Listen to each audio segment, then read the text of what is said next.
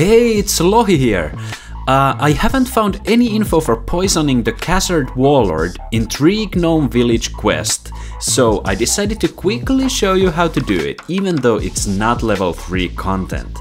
Note that in many cases you don't need to use this method, but if you're 10 HP attack pure for example, then this guide is for you.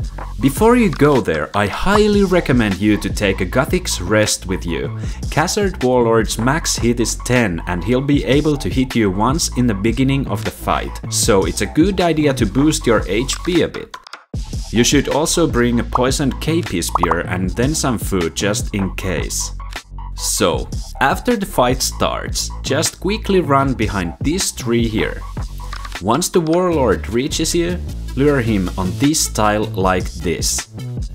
He will get trapped behind the corner and you're free to flinch him now. The Warlord has funny mechanics, he'll despawn if he's not getting hit constantly. That means you need to keep flinching him even after he's poisoned. That being said, he has another funny mechanic too. Your combat XP is reduced when fighting him. That means you can basically flinch new poison to him throughout the whole fight. That's incredibly helpful as he has quite high HP, that being 170. Note that if you're playing a build that drains strength, you'll get HP when hitting a bit higher. Now let's kill the guy.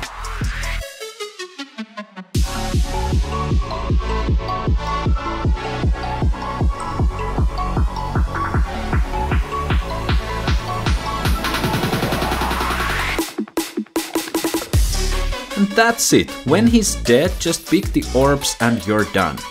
If you have any questions, please ask them in the comment section. I hope you all have a great day.